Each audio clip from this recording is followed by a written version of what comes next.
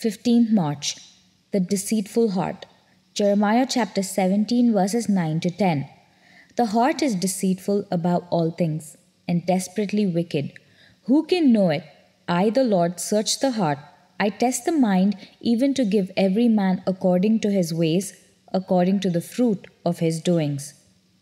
One summer, the state of Delaware experimented with the honor system for 20 days on its turnpike.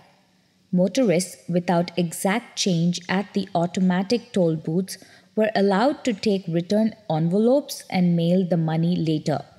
The Associated Press reported that in 20 days, more than 26,000 envelopes were taken, but only 582 were returned. Of those returned, some had stamps or just pieces of paper instead of money. The experiment cost the state about $4,000 before it was discontinued, and that didn't include the lost tolls. Israel also demonstrated a dishonest heart. With their lips, the people claimed to worship God, but all their actions indicated otherwise. God accused them of building altars and erecting wooden idols under every green tree.